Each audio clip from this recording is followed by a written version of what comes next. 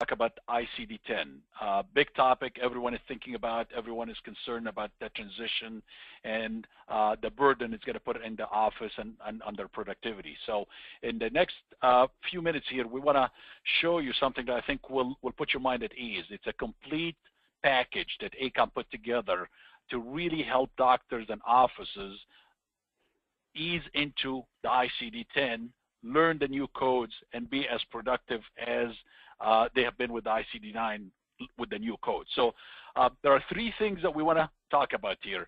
How we're going to help you ease into the new codes, learn them, and organize them. What I mean by easing into the new codes, ICD-10 is not rocket science.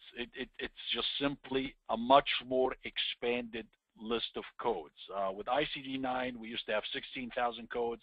Now we're talking about 69,000 plus codes. So it's a much bigger, expanded set of codes, and it's going to take time for everyone to learn these codes. So the biggest concern we're hearing from doctors is, as I'm learning these codes, how am I going to keep up? I have already a busy office.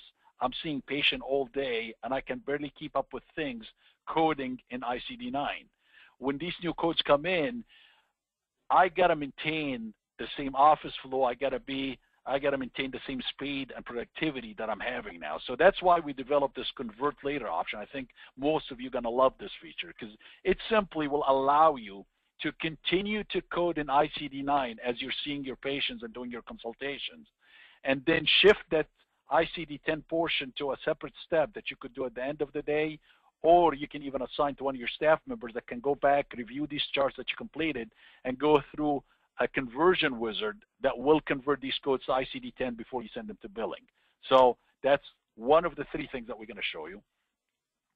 Second, there's no substitute from learning ICD-10. So even though we gave you a great way to kind of ease the pressure a bit, as you're learning the new codes, you still need to learn the codes and your staff need to learn the codes. So we built 3 layers into the system that would help you and your staff learn the codes. So they include an intelligent crosswalk that was developed specifically for chiropractors that would allow you to plug in an ICD-9 code and give you the best equivalent ICD-10.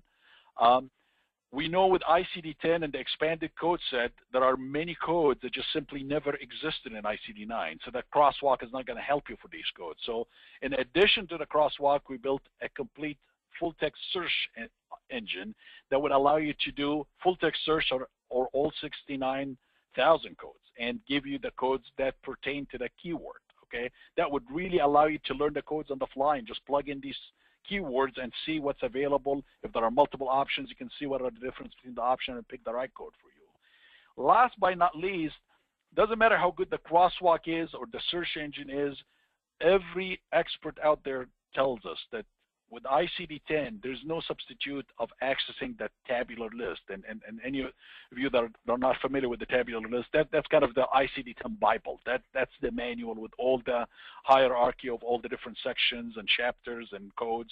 It also has all the exclusions and all the rules. So we went ahead and took an electronic copy of that complete tabular list and built it into the system. So if you need to research a code, you don't need to leave our software and go to a website or to a manual. You can just simply look at the tabular list on the fly right there, okay? And then the last part is simply the ability to organize these codes. So we have a body helper that would allow you to organize all the ICD-10 codes by region and allow you to tag different codes to specific body regions, so this way you can find them easily.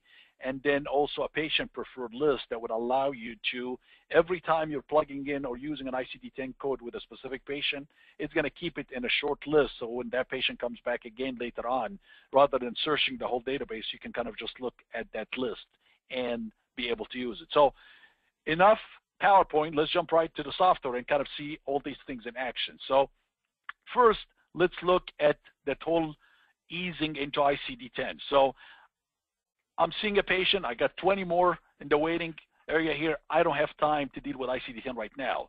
So with this option, I can plug in my ICD-9 code, the system will insert the description and finish my consultation with the patient and simply close their chart, and put it in a to-do list so I can convert it later and I don't forget about it, and then move on to the next patient. So that would really help you ease up that transition and allow you to keep track of anyone that need to be converted and come back at the end of the day and convert them. So let's assume it's the end of the day or I got some downtime.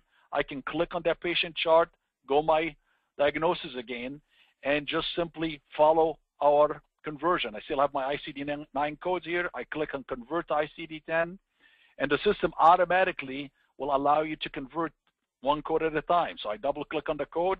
It tells me here's the best equivalent for ICD-10. If that looks good, double click on it. I inserted now the ICD-10 equivalent. Move to the next code.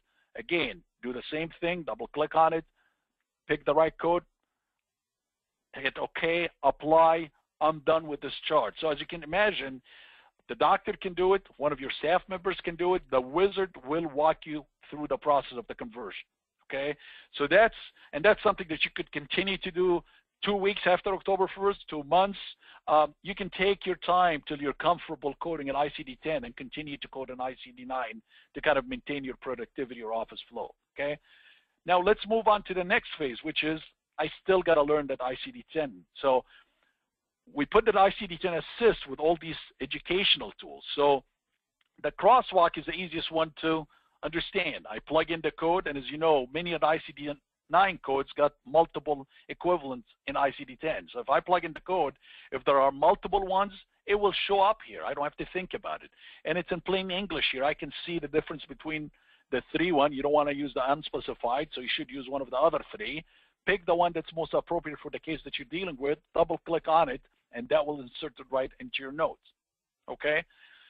Next, I want to show you the search option. So let's say I don't know or I don't have an ICD-9 code to cross-reference. I can just simply type a search, so we'll type shoulder and hit search, and as you would imagine, there's a lot of codes. There's 1627 code under shoulder. Let's be a little bit more specific. It's a shoulder strain, and hit search again, and again, it will show you now we're down to 27 codes.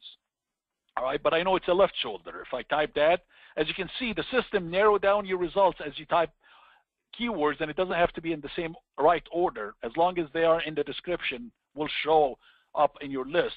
Now that I have a list of shoulder strain on the left side, I can again read, and if it's an initial encounter, I double click on it and that will insert it. If I'm not sure, I can also explore that, and that will take you right to the tabular list. And if you notice at the top here, you can see the hierarchy of where that code lives within the ICD-10 tabular list. I can hit back to go to like a higher level to see if that's a better fit. I can hit back again to go to a higher level. If I'm comfortable with it, I can double click again on the S46.81 and then the S46.812 and pick the one that I need, insert it in my note. So crosswalk, search, and full access to the tabular list. That's how you can learn the codes, and that's a lot more efficient than spending weekends and hours on seminars, because it's on the fly and it deals with the codes that you deal with or the cases that you deal with in your office, okay? Last but not least, I want to show you some of the organization that we built in to help you get more organized. So this is what I'm talking about when I say the body helper. So this is all the different regions. I can click on any specific region and it will show me all the codes that pertain to that region. So that's a great way to find the codes without going through drop-down list or through the manuals, okay? In addition, every time I'm plugging one of these codes into a patient chart, we're also keeping track of these codes and building a custom short list for each patient. So when that patient comes back again, I will see these are the codes that I use the most with that patient or that I've used in the past. So between the body helper and the short patient list, that would really help you organize your codes and be a lot more efficient with the ICD-10. So again, we showed you how we can ease your way into the ICD-10 by allowing you to continue to code an ICD-9 for whatever period of time you need, help you learn and get educated about the new codes, help you organize the new codes. So this is a package. We're not aware of any other chiropractic system that has anything close to this. Many have a crosswalk, many have bits and pieces of it, but no one really thought through the whole process and provided a platform for doctors and chiropractors to transition and learn the ICD-10. We hope this was informative. We encourage all of you to visit our the software section of our website. The demo room has more videos and more demonstrations of our product, and would love to hear from you. Thank you very much for your time.